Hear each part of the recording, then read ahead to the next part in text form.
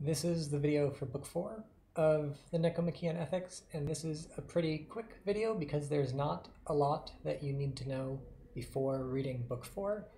There's basically just two very small points to make.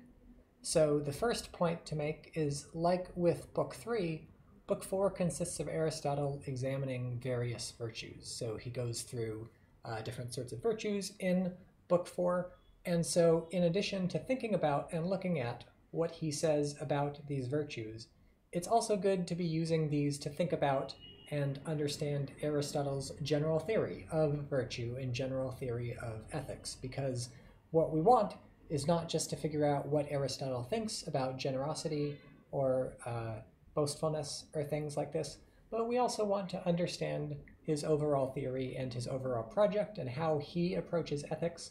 And so the more evidence we have of how the theory works when you put it into use, when you apply it to particular virtues, the better we'll be able to think about what is Aristotle doing, how does Aristotle think about ethics, how does he think we should approach these topics. And so the more evidence you have for that, the better you'll be able to understand him. So as you read through book 4, do it also with an eye towards assembling in your head an even better picture of how Aristotle approaches this subject itself.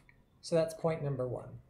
Point number 2, again, as with book 3, because we're going through lots of different virtues, he's talking generally about the virtues, and I think it's very helpful to think about these to come up with examples in your head of people who fit the various virtues and also the various vices, because the way he examines the virtues is by talking about what a virtuous person looks like and also what a vicious person looks like.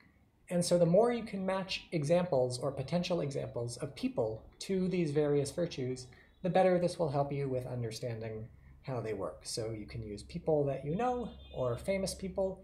It's often really good to use people from myth and legend. Like, these are often people who instantiate various virtues or vices, or who face choices where they have to instantiate various virtues or vices. So the Ramayana, for instance, has like famous parts where we see exactly what Aristotle is talking about in a lot of book 4.